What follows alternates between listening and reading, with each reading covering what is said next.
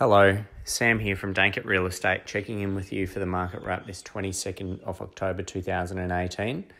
Well, this Saturday we saw an auction clearance rate of only 50% in the Melbourne markets, showing that confidence is continuing to take a bit of a hit in the Melbourne markets. More locally though, it was a pretty positive story. We had 6 sales recorded this week, starting with 14 Mondana Way, Mount Martha. That was a 4-bedroom home, private sale for $785,000.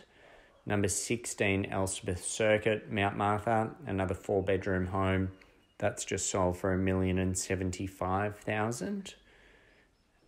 Then there was number 7, Orana Drive, Mount Martha. That was on the market for about 2 to 3 weeks. Private sale for $925,000.